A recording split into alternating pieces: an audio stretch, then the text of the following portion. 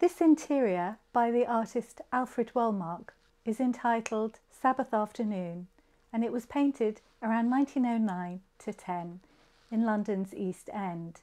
It shows a journey very much like the artist's own, where the couple depicted have made the journey from Eastern Europe to the UK.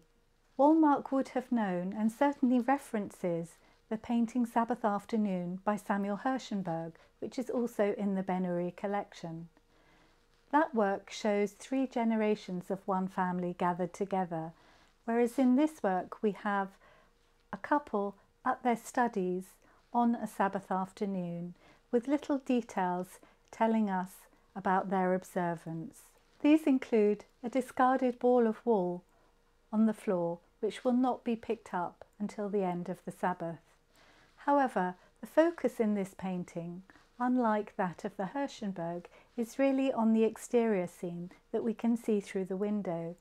Through the window we see an urban landscape fully lit and which connects Alfred Wolmark with the work of his Camden Town contemporaries. Their focus was on the urban and the everyday. And through this detail, Wolmark is really connecting himself as much with this new artistic identity as with his religious identity as an observant Jewish man.